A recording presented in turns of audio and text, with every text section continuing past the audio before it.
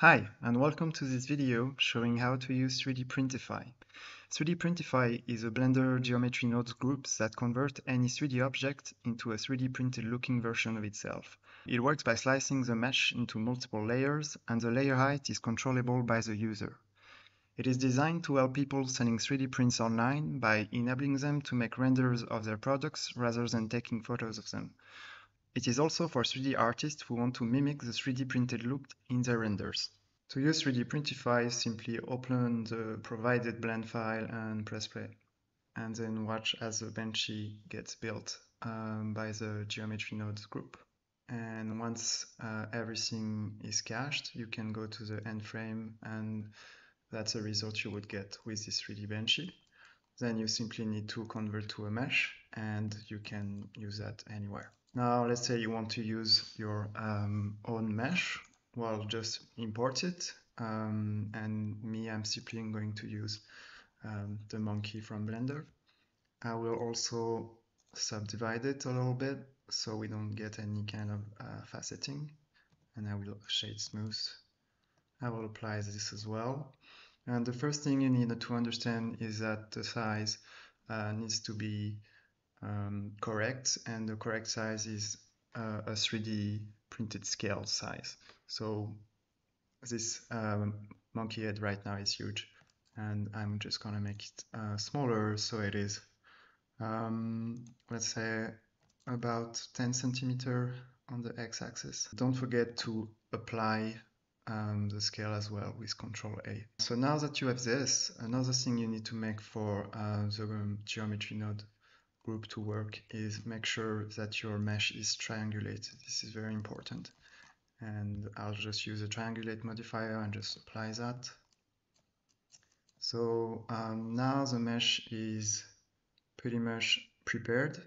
But there is a problem with this mesh is that it is non-manifold, which means it is not watertight, and this might generate issues. So if you know Blender, you know the eyes of the monkey is actually detached from the head and is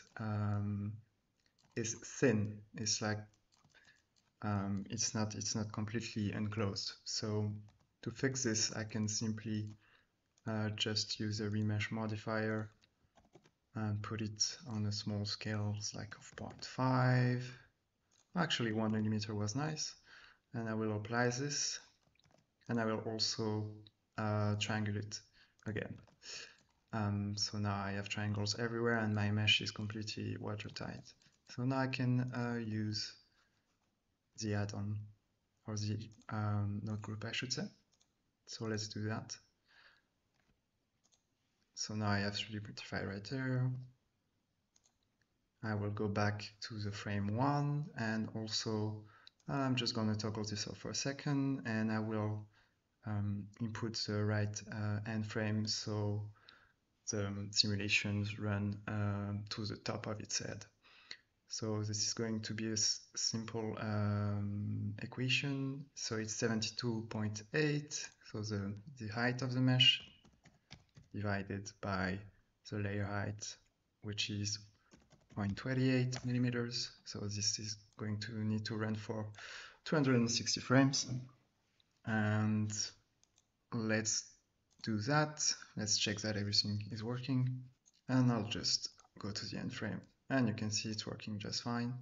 Another way to run the simulation, which is actually going to be a little bit faster, is going into the physics tab right there, and I'll just delete the previous bake and just click bake here. And this will calculate everything in the background.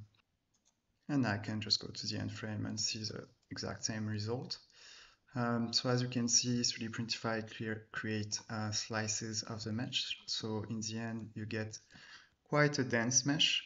And this density is controllable both with the layer height, which is very similar to the settings you would have in a slicer like Cura or Prusa slicer. So a layer height of 0.28 is pretty crude, but you could go down to 0.2, which is more of a standard layer height. And the precision basically control how accurate the mesh is going to be. And how dense it will be on those curve areas. So here you can see how many cuts we have there. That helps follow the curve of the base mesh.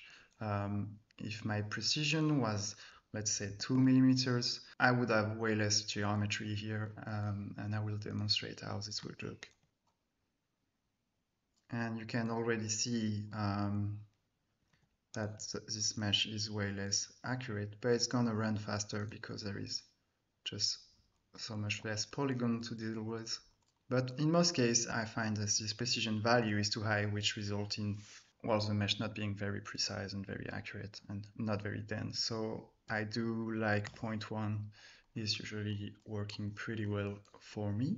So let's run this again at 0.2 layer height with a precision of 0.1 millimeter.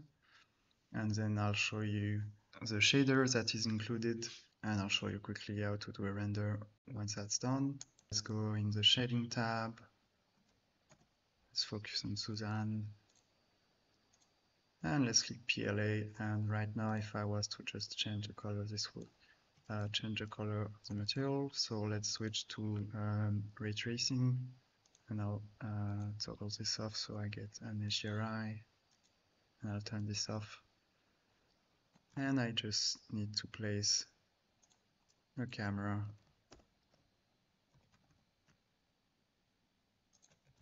and maybe a ground,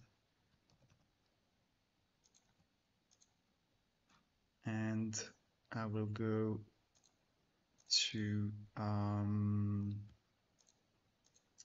world shader, and I'll place an environment here, and that's just an HDRI, and I'll use one from Eevee. I guess I can just use the one I'm using here in the viewport. Let's see that. That's exactly the same thing.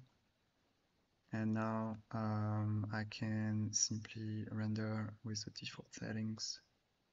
And this is how you would get, let's use ELF12. I'll just click here.